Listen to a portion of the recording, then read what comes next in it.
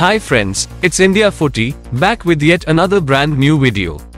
In this video we will review the FIFA Under-20 World Cup first quarterfinal match which was played between Israel and Brazil. Israel started the match with great determination and quickly asserted their dominance in terms of ball possession. Their midfielders controlled the tempo of the game and managed to keep the Brazilian team on the back foot for the majority of the first half. Despite their territorial advantage, Israel's attacking efforts were often stifled by a solid Brazilian defense.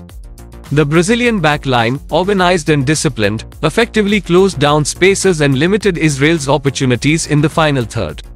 They maintained a compact shape and defended as a unit, making it difficult for Israel to penetrate their defense. Israel's attacking players showed glimpses of creativity and skill but struggled to break through the tight defensive lines. The lack of incisive passing and clinical finishing prevented them from creating clear-cut chances. As the first half progressed, Israel became increasingly frustrated, unable to convert their dominance into a tangible lead on the scoreboard. On the other hand, Brazil adopted a more cautious approach, relying on quick counter-attacks to catch Israel off guard.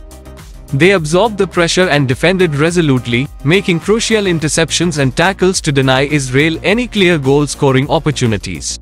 The Brazilian team's focus on defensive solidity paid off, as they successfully neutralized Israel's attacking threat throughout the first half.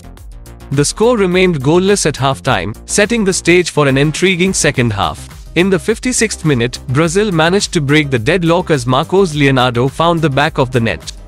Leonardo showcased his clinical finishing ability, capitalizing on a well-executed play by his teammates to give Brazil the lead.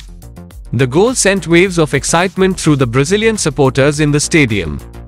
However, Israel showed their resilience and determination by responding quickly. In the 60th minute, Anand Khalili demonstrated his skill and composure as he skillfully found the equalizing goal for his team. Khalili's strike reinvigorated the Israeli squad and injected a renewed sense of belief into their supporters. The match remained fiercely contested until the final whistle, with both teams displaying exceptional skill and tactical awareness. Despite several close calls and near misses, neither side was able to find a winning goal in regulation time, as the match moved to the extra time. The additional period proved to be just as enthralling as the rest of the match. Brazil seized the initiative in the 91st minute when Matheus Nascimento capitalized on a defensive lapse and found the back of the net, giving his team a 2-1 lead. However, Israel refused to accept defeat and launched a spirited fight back. However, just 2 minutes later, in the 93rd minute, Hamza Sibli displayed great composure in front of the goal and scored a crucial equalizer for his team. The goal breathed new life into the match and set the stage for an exhilarating climax.